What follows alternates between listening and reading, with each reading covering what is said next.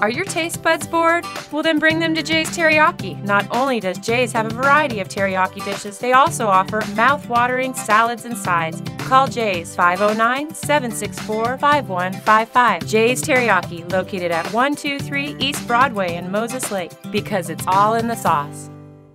Chelan County cryptocurrency miners came back for another round of public comment Monday before the PUD, hoping not to lose the cheap electricity rates that brought them here. PUD commissioners took no action, instead scheduling a further hearing on September 17th and keeping in place a moratorium on servicing new crypto operations that's been on the books since March. Meanwhile, people already crypto mining in the county lined up to be heard.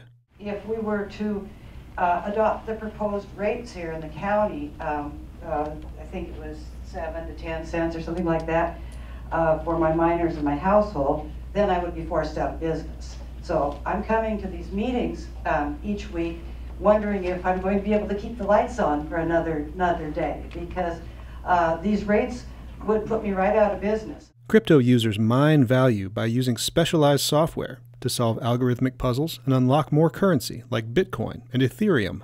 It takes a lot of computing power, so cheap electricity like that provided by Washington PUDs is in high demand. The Chelan PUD's new proposed rates would charge 7 to 10 cents per kilowatt hour for mining inside a residence, much higher than average households pay. Nick Martini said that change could cost him more than he paid for similar power services in California.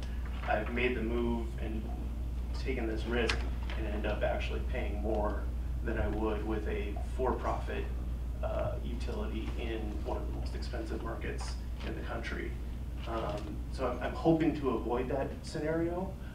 PUD manager Steve Wright said that estimate is exaggerated, but the board and PUD staff members agreed they need more time to look at the needs of residential crypto operators. Other PUD customers who aren't involved in crypto still worry about the risk. What is cryptocurrency really benefiting our community? I mean, it's not like Alcoa providing a lot of jobs, a lot of solar panels, a lot of projects back to the community. It's individuals trying to make money. Jefferson Robbins, iFiber One News.